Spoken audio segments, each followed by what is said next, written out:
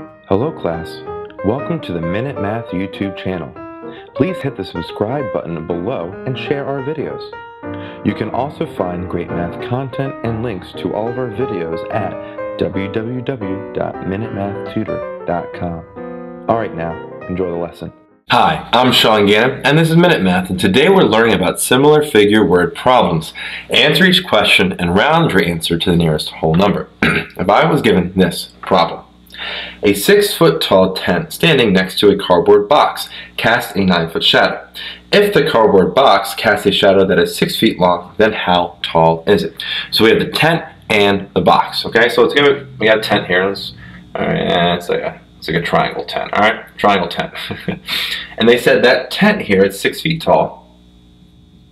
A 6-foot tent right there, and it casts a shadow that is 9 feet. Right. 9-foot shadow, right? We have a shadow there. Then there's a cardboard box nearby, okay? And that cardboard box casts a shadow that is 6 feet long. All right? What's the height there of that box? So we need to set up a proportion.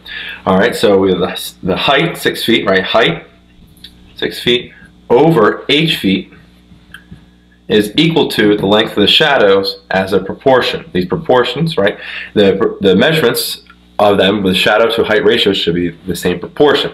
So 9 feet to 6 feet, okay? So to solve that, we cross multiply.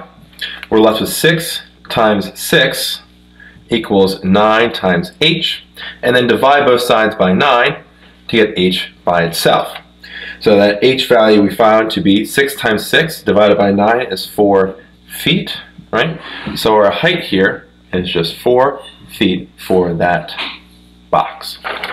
So quick recap, we're given the problem, a 6-foot tall tent standing next to a cardboard box casts a 9-foot shadow. If the cardboard box casts a shadow that is 6 feet long, then how tall is it? Well, we set up a picture diagram here and saw that this was a proportion. Then with that proportion there, we solved for a missing variable, and that answer came out to be 4 feet.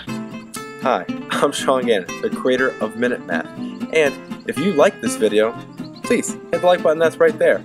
If you have a mathematical question, just add it to the comment section below. And lastly, if you want to see more videos just like this one, hit subscribe. It's right there. But as always, thanks for watching.